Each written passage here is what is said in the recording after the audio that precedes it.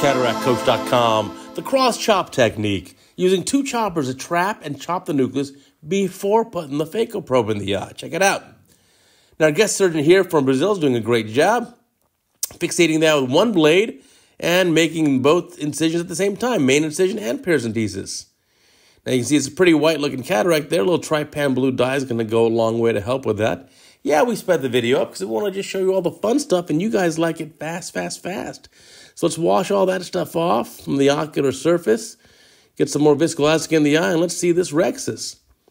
Now, the cross-chop technique is basically just using two choppers to trap the nucleus and then doing a horizontal chop.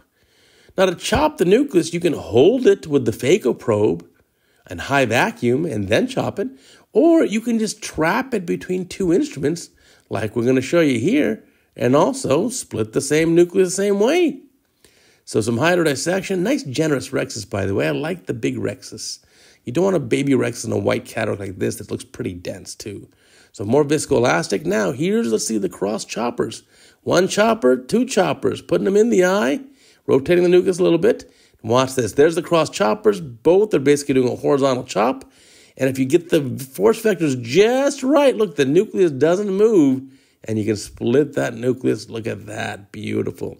Now, I'll warn you, if you're a new surgeon, a beginning surgeon, done less than 1,000 surgeries, don't try this yet. Just don't. Because you have to have the two instruments perfectly balanced so that the nucleus itself doesn't move and you don't damage any zonular support. But yes, you're able to use this now, look, to break the nucleus up into quarters or quadrants. Done. Now let's take a look. A little more viscoelastic. Make sure those pieces are fully separated. Let's see with the phaco probe going in there now. You should be able to look at that. They're separated. You can bring the pieces up. Propagate that chop a little bit better. But this is the double cross chopper technique. You get two choppers, cross them over, and look, you really did make quadrants. And now the quadrants can be removed pretty easily.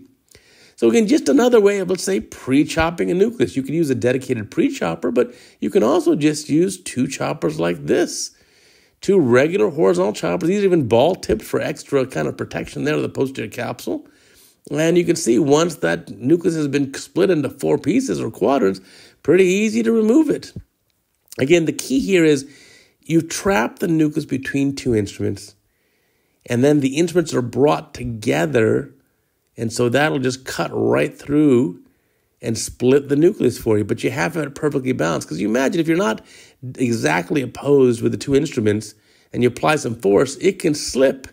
You can damage the capsular bag too. So you got to be careful. This is a technique that you can do if you've done more than 1,000 cataracts. I give you permission to try this on an appropriate patient, nice and gently. If you've done less than 1,000 cases, please just save this one in the back of your mind. That's something you're going to try down the road in the future. So here you go, taking on that last piece. Look at that. Woo, let there be light. Get some light on that macula, finally. Clean up the bag here. Hey, let me tell you about CataractCoach.com, the actual website. You know there's a free PDF book about cataract surgery? Yeah, totally free. Just download it. 25-part curriculum series. You can find me on all the social media, and you got to check out the podcast. It is so amazing. Every week, a new podcast everywhere you find podcasts. Any service. Apple, Amazon, Spotify, Google, YouTube, you name it. All right, here's the end of the case. Finish this thing up. Looks like enlarging the incision slightly. Here comes the IOL. Looks like a three-piece lens. All right, what's our 7L rule? There's the leading number 7 on the haptic there. Oh, there's the patient dancing for you because, you know, a little bit of dancing is okay.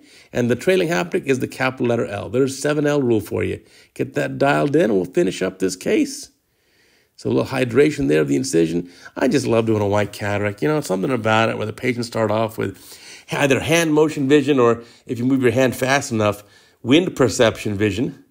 And then you can take the patient to basically normal vision in such a fun surgery. It really is a miracle of modern medicine. We're so lucky to be ophthalmologists. I tell you, I can't get enough. Here at the end of the case, just doing a good wash around there, make sure there's no retained lens material or viscoelastic. Get that incision sealed up. And that's a beautiful case. Thank you for watching. Remember, you got to check out the podcast every single week. We literally give you the secrets to ophthalmology. I'm being totally serious. You got to check it out.